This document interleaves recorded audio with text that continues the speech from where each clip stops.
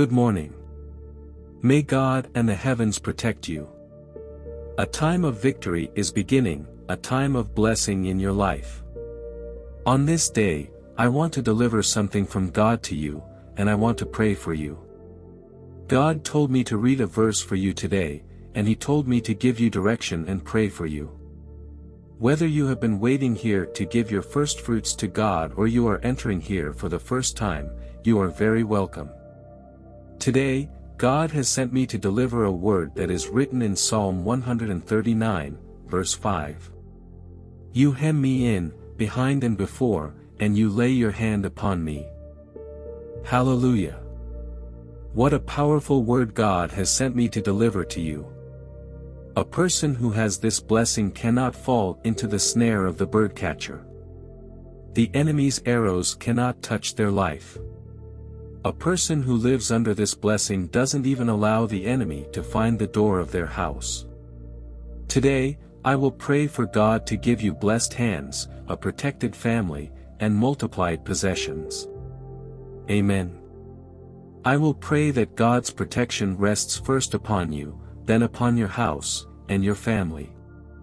If you pray and meditate on Psalm 91, it says, 1,000 may fall at your side, 10,000 at your right hand, but it will not come near you. Do you know what God is saying? God is affirming that many people fall into the snare of the birdcatcher, many people suffer from the enemy's attacks, and many people trip over the traps of the adversary. But when He says, 1,000 may fall at your side, 10,000 at your right hand, but you will not be struck, He is saying, I have my blessing upon your life. My blessing is upon your life because you have sought me. Psalm 91 says, You have made the Lord your dwelling place, in other words, because you have sought me, I have a covenant with you, and I will not allow the enemy's snare, the adversary's snare, the arrow that flies by day, or the snare of the birdcatcher to touch your life. May all the blessings of Psalm 91 and the promise written in Psalm 139 be upon your life.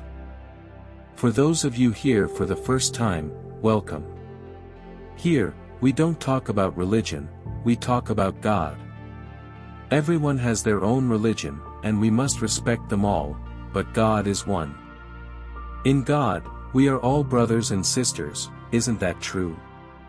I encourage you to subscribe to our channel so that you will be notified whenever we post a new video. Also, hit the like button, that helps us grow the channel.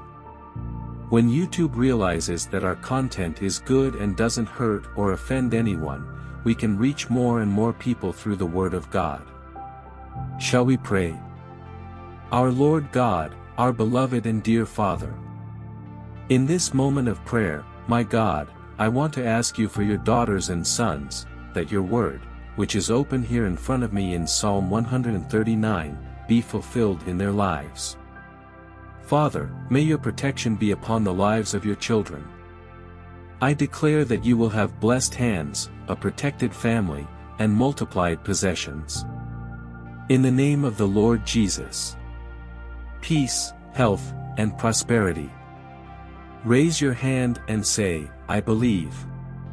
I receive. Close your eyes, bow your head, and pray with me. Our Father, who art in heaven, hallowed be thy name. Thy kingdom come, thy will be done, on earth as it is in heaven. Give us this day our daily bread, and forgive us our debts, as we forgive our debtors. And lead us not into temptation, but deliver us from evil. Amen. Glory to God.